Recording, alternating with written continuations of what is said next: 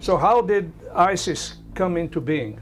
Well, it happened because our long NATO ally, Turkey, made it possible for them. This is something that you will never hear about in our media.